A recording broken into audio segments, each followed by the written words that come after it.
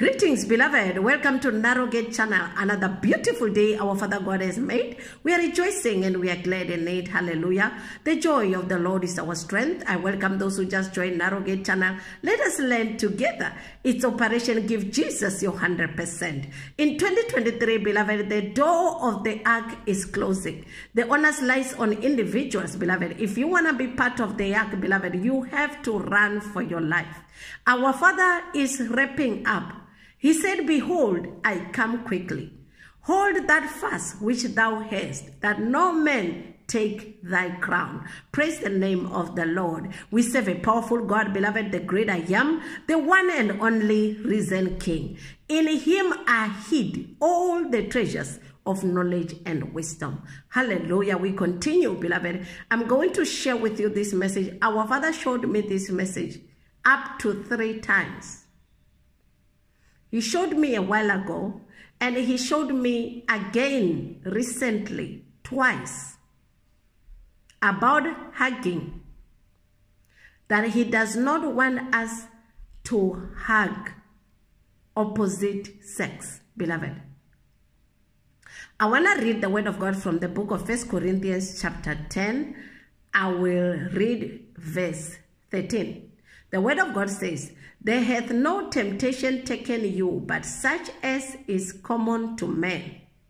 But God is faithful, who will not suffer you to be tempted above that ye are able, but will with the temptation also make a way to escape, that ye may be able to bear it. Wherefore, my dearly beloved, flee from idolatry.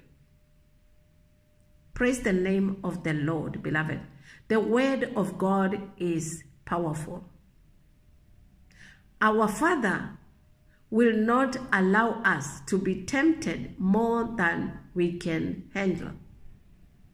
And when we are tempted, he always provides a way of escape. It is up to us to take that way and run and flee from temptation. Paul was advising the church in Corinth. He said, therefore, my brethren, flee.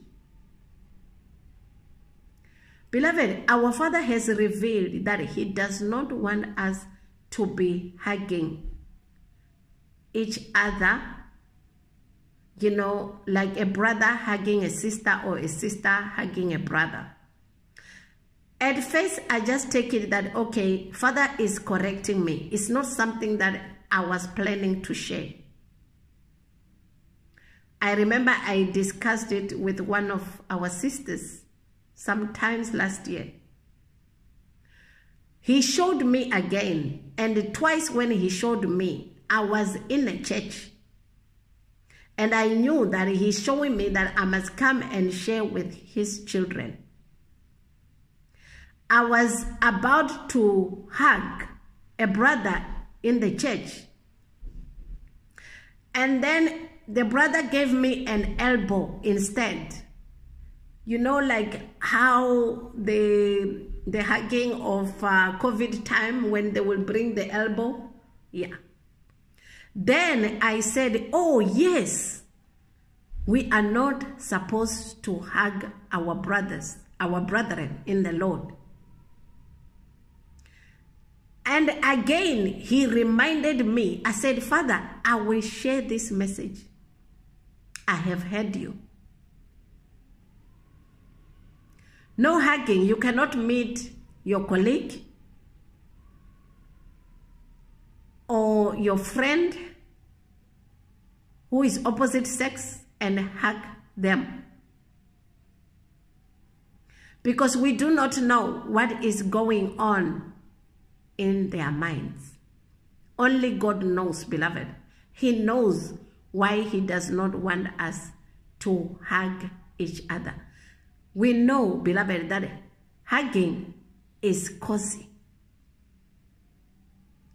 When you are hugging someone, your body and his body, or her body and your body, you know, they are so close together. You are embracing each other.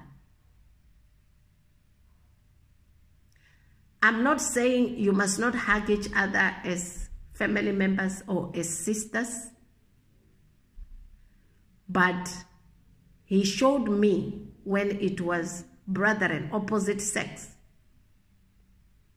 people who are not family members. And family members, beloved, I'm talking close family members. I'm not talking your distant uncles or, you know, a father can hug a daughter. You know what I'm saying? That let us shun away, beloved, from hugging. We can shake hands, you know, whichever gesture that we want to do, but let us not embrace each other. And the hug, you know, that hug, it's really cozy. It's too close for comfort. Praise the name of the Lord.